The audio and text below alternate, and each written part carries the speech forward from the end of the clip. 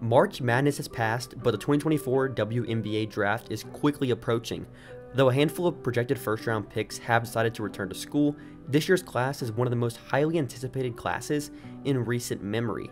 My name is Hunter Cruse, a credentialed WNBA Draft analyst for the Next and Locked On Women's Basketball. Today's mock draft consists of 75% my personal scouting evaluations and what I expect to happen. So let's kick it off with the Indiana Fever at number 1.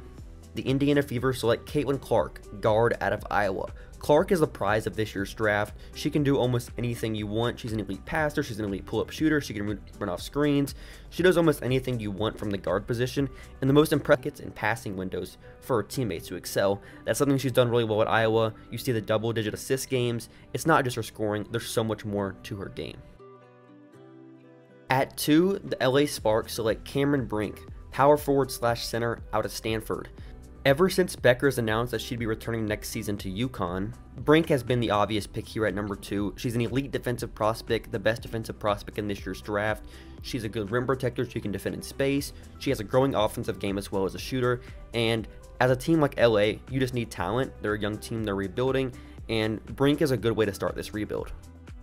At 3, the Chicago Sky select Rickea Jackson, power forward out of Tennessee. This is where the draft really starts, and this is what's going to create a domino effect.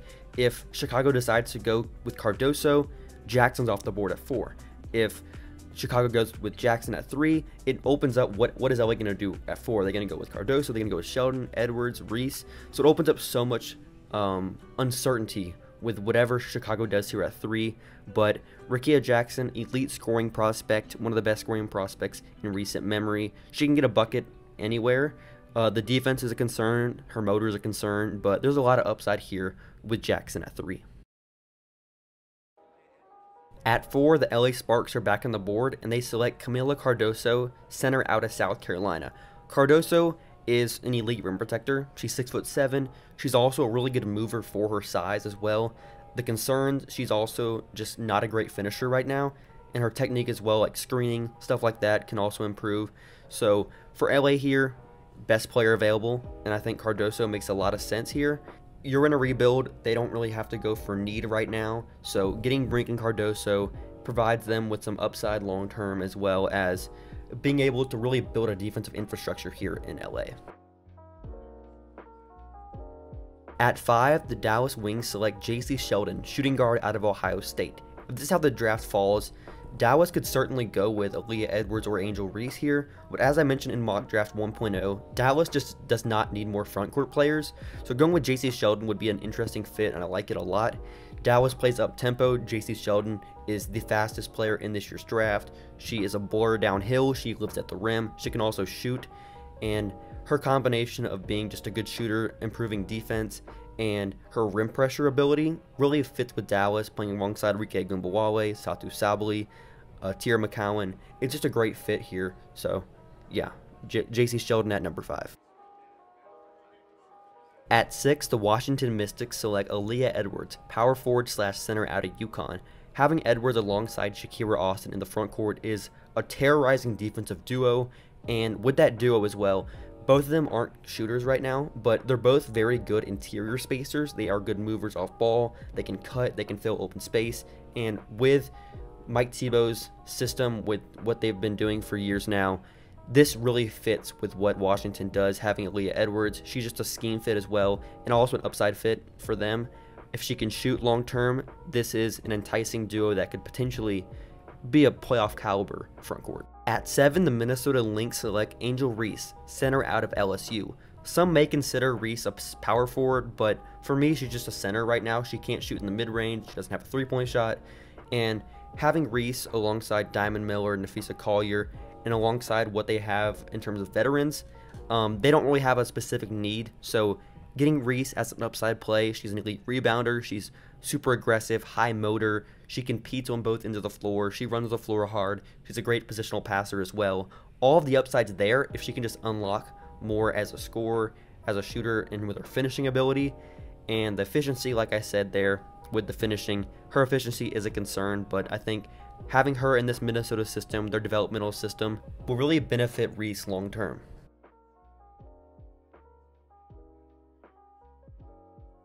At 8, the Chicago Sky select Nadia Poch, power forward out of Australia. With Chicago, they're entering their first year of a rebuild, new head coach, new general manager. They do not have a lot of draft assets moving forward, so drafting Poach as a draft and stash player almost functions as a first round pick next year because they don't have their own pick. And with Poach, there's a lot of upside there. She's a 6'3" forward, she's a good mover, an elite defender. On the offensive end though, there's a lot of untapped potential there. She's very raw, her finishing is inconsistent, the shooting mechanics are hit or miss. So if you can really bring all of it together, this is a really quality contributor at the WNBA level, and I like this pick for Chicago at number 8. At 9, the Dallas Wings select Leïla Lacan, combo guard out of France. For Dallas here, they just don't have the roster spots to take 2 rookies and then have them on their roster next season. So with Lacan, even though she won't be coming over this season, she has elite upside. She can operate at a pick and roll. She's 5'11" as well. She's crafty. She's an okay shooter. She's not a broken shooter. She's needs to improve there, but she's only 19 years old. She can defend multiple positions, and she's also one of the best players in the French league, the French First Division, as a 19-year-old. So Lacan makes a lot of sense for Dallas here at 9. 10, the Connecticut Sun select Alissa Pili, power forward. What position does she play? I don't totally know. She's probably a power forward, but so for Pili, just a quick synopsis on her game. She's 6 foot. She can shoot threes. She's an elite post scorer. The defense is a massive question mark. So for Connecticut, you have the benefit of having some elite defenders in the front court. You have Alyssa Thomas, who's one of the most versatile defenders in the league. You also have Bree Jones on the back end at center. So you could potentially make it work with Pili as the 4, have Alyssa Thomas as well out there. And Connecticut just has a lot of size in general at the guard spot. So with Pili, they have the defensive infrastructure there to make it work and hopefully get her to improve on the defensive end. So I like the spot here for Pili at number 10. At 11, the New York Liberty select Charisma Osborne, combo guard out of UCLA. For New York, they don't have any immediate needs. They're a contending team, but they're getting a lot with Osborne here as a defensive player. She really competes on defense. She's good off the ball. She can defend at the point of attack a little bit. On offense, she's a really quick mover with the ball. She makes quick decisions. So there's just a lot of value in having a player like that on your team. There are some questions about having a 5'8" player that's not a point guard and is also not really tall enough to be a true shooting guard. So there's some questions there, and that's why she's still on the board at 11. But I think this is overall a solid fit with New York's system. At 12, to close out the first round, the Atlanta Dream select Nika Mühl, point guard out of UConn. Mühl really fits what Tanisha Wright likes in her guards. She really competes on defense. She's a good passer. And with all of that combined with what her impact is for UConn as this glue, she connects everything. Her impact doesn't really show up on the stat sheet, but Mühl is just so solid at a lot of things. Having that in Atlanta could really be helpful for this team moving forward. Open the second round, the Chicago Sky select Mackenzie Forbes, shooting guard out of USC. Forbes is a major riser throughout this process. She can really score the basketball. At 14, the Seattle Storm select Celeste Taylor, shooting guard out of Ohio State. Taylor, elite defensive prospect. The offense is a really big question. Can she shoot? Can she finish? That's why she's on the board at 14. At 15, the Indiana Fever select Elizabeth Kitley, center out of Virginia Tech. Kitley will miss her entire rookie season with a torn ACL, but having her in Indiana as a draft and stash kind of pick makes sense. At 16, the Las Vegas Aces select Carla Leite, point guard out of France. She's only 19 years old, can really operate at a pick and roll, and Vegas could use more young assets on their team besides their stars. At 17, the New York Liberty select Marquisha Davis, shooting guard out of Mississippi. Davis is an elite athlete, really defends, and the shooting's a question as well with her, similar to Taylor, but solid pick here at 17. At 18, the Las Vegas Aces select Jalen Sherrod, point guard out of Colorado. Sherrod is quick defends. At 19, the Connecticut Sun select Leilani Correa, small forward out of Florida. Correa is just this 3-and-D type of player and really fits what Connecticut likes in their prospects. At 20, the Atlanta Dream select Tiana Jackson, center out of Kansas. Atlanta needs more size on their bench. They have Tina Charles, but Charles is only 6'4". They could use some more 6'5" plus players. At 21, the Washington Mystics select Jazz Shelley, point guard out of Nebraska. Just a very steady guard, really passes, can shoot a little bit. At 22, the Connecticut Sun select Deasia Fair, point guard out of Syracuse. Fair is a bucket. At 23, the New York Liberty select Isabel Borlace, small forward out of Australia. Borlase is one of the most productive teenagers in the world in Australia's WNBL, so a really solid draft and stash pick here at 23.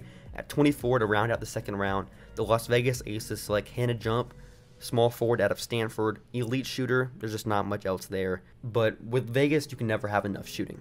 And finally, here's a look at my third round picks.